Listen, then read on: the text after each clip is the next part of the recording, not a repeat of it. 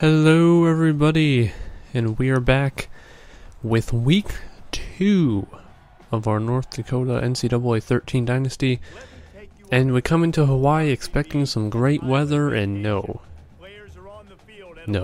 it's raining, it's pouring rain, and it's not going to be a pleasant day here in Hawaii. We were hoping for some good weather, but no, not at all. So it's our first conference game of the season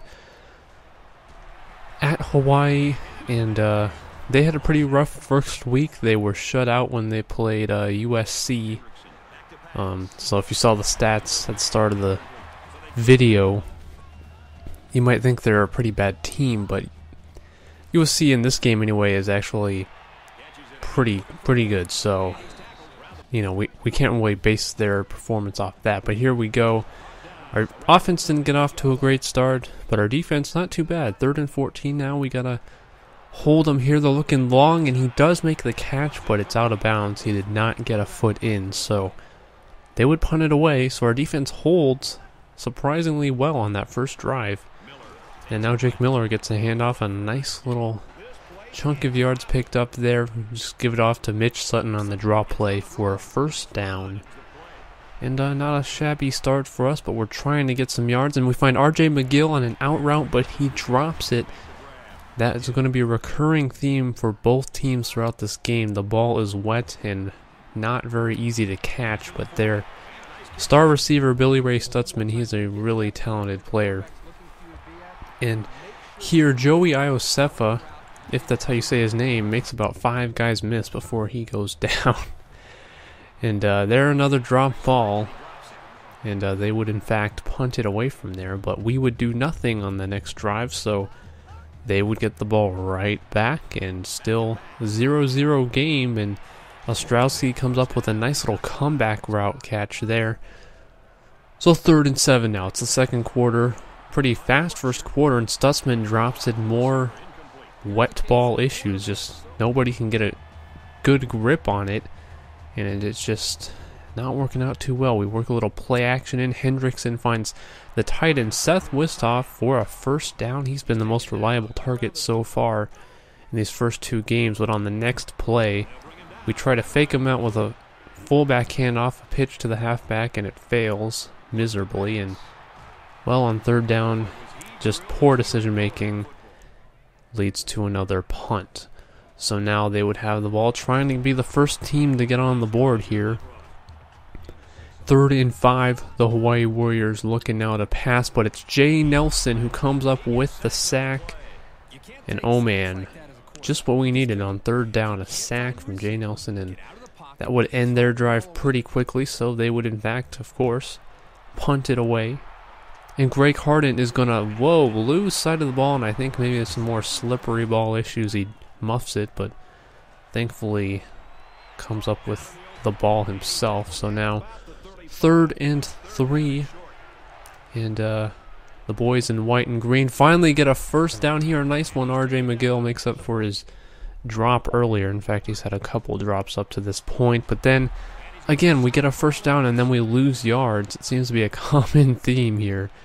And we're looking, it looked like a good pass, it looked like it was going to be a good catch, but instead it's picked off, and he's going to take it the distance. Nobody can catch him. And that's JT Turner right there, making the pick 6 and first score for Hawaii. And we would go 3 and out on the next drive, and then they're going to start going down the field here in the last minute before halftime, trying to get in another score. And a touchdown-saving tackle there as Bright makes a great grab. And our defense, after a good start, we're starting to get shredded. Stutzman makes the catch on the sideline to stop the clock. And try a little jet sweep, but our defense picks up on it, finally gets a good stop on this drive. So it's 3rd and goal. They run a no-huddle, and they would find their open halfback on that play, Joey Iosefa, for the touchdown. And so, 2 seconds left. We're just going to chuck a bomb and see what happens. And Hendrickson, he has 3 receivers against 1 defender here. What in the world? And nobody can come down with it. So it would be 14-0, Hawaii leading at halftime. And could be worse. That's all I'm going to say right there. But we got to come into the second half stronger. 2nd and 4, we're going to open up this next series of plays for Hawaii. Schrader finds Stutzman. What a grab. He kind of got destroyed in the back there as he made the catch, but there, Sean Schrader now over 100 yards at this point in the game.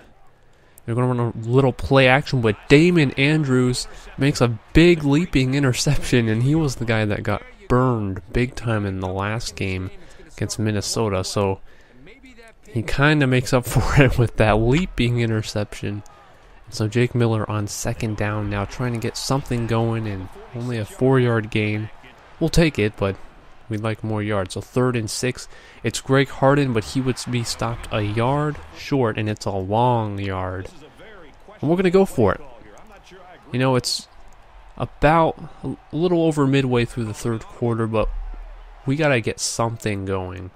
And Seth Westhoff not able to come down with it. Not a very good throw, but he did have a chance to catch it. So we do give them good field position. And Joey Iosefa does make the 1st down effort here to give them another set of downs. So 2nd and 5 now, running a little motion with the tight end, and Schrader's going to give it off to Iosefa, who's going to get the 1st down and a little bit more. Setting up at the 25-yard line. What are we going to do? What is our defense going to do to stop this? We need another turnover. And it just doesn't seem like it's in the cards, because here Gregory's going to take it all the way. And just some poor angles taken by the defense, and we're just kind of slower, a couple steps slower than this Hawaii team. Now Hendrickson looks to find a spinning Mitch Sutton over the middle for a 7-yard gain. So 3rd and 2, we're going to run a little heavy package formation here, or heavy shotgun formation here. And we're going to give it off to Greg Harden on the sweep, and a nice little chunk of yards there. Well, not really chunk, it's just about 5 yards, but 1st down is a 1st down. We'll take it. Hendrickson back to pass. He looks like he has R.J. McGill over the top, and a great play by the defender. A very heads-up play there. So we're now kind of encroaching on their territory here, around the 30-yard line, and 3rd and 3. But Hendrickson is sacked, and that would kill the drive. So another failed opportunity. We're down 21 points, and things are just not looking good as Stutzman makes another big grab for about 12 yards. But they would kind of shoot themselves in the foot here on this drive. 3rd and 14, and Schrader's going to find his man Davis running a little corner route to the outside there. So 2nd and 9 here, as we're now in the midst of the 4th quarter, and they are just going to town on our defense, our poor defense. And you know, Iosefa, another touchdown for him. Can't put this all on the defense. The offense has to help them out somehow, and we're just not getting it done. We'd just bring in Hansen, our backup quarterback here, just see what he can do late in this game, see if he can bring a spark to this offense. Hansen, not a very good throw, and story of the game right there. Just inconsistent and poor offense, and Iosefa, he's going to shake off some tacklers, and he's going to take it the distance. And that's just pretty much salt in the wound right there. Hawaii took it to us. And not a lot going on. Another dropped pass. And now we had a holding penalty for 1st and 20, so it's just getting worse and worse. McGill, 5 drops on the day.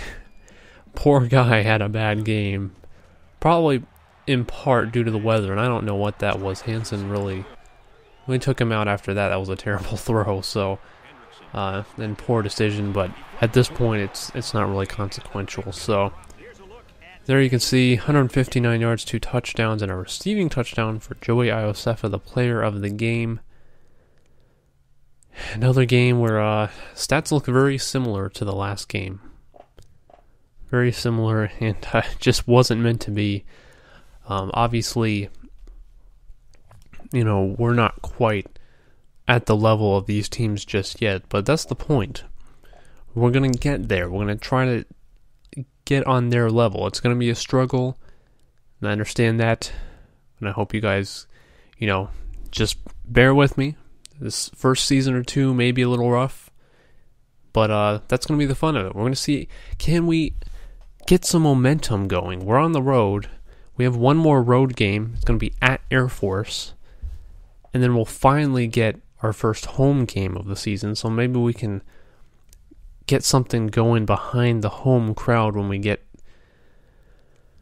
finally some home games as we hit the later part of the season. But right now we've got some tough teams, although got to look out for Air Force. I mean, we might have a chance. If our defense can stop the option, we might have a very good chance at really picking up that first win that we really want. Who knows? But here we go. NCAA Players of the Week and the Conference Players of the Week. There you go. And we'll get a look at how the top 10 is doing. Early in the season, rankings aren't as big of a deal, but as you can see, Arkansas took down number 8 Georgia in overtime. Or Georgia was previously number 5, so. But there you go. There you go. So that's going to be it for this week. I'll see you all in week 3 when we take on Air Force.